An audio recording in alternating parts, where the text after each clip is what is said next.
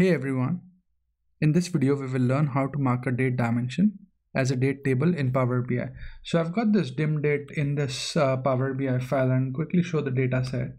And you can see all I've done is I've built this date dimension based on a DAX columns, and it shows me the date. So it has the date, it has the month, calendar year, fiscal year. And if I want to use this table as a date table across Power BI, how do I do that? So there are multiple ways you could do it. One is you right click on the dim date and you can say mark as date table, and then you click mark as date table.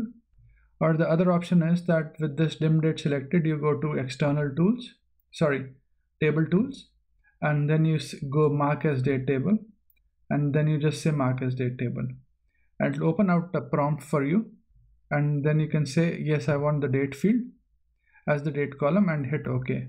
And then Power BI sets this as a date table which will be used for date hierarchy and DAX calculation across the Power BI desktop. I hope you find this video useful, and thanks for watching this video.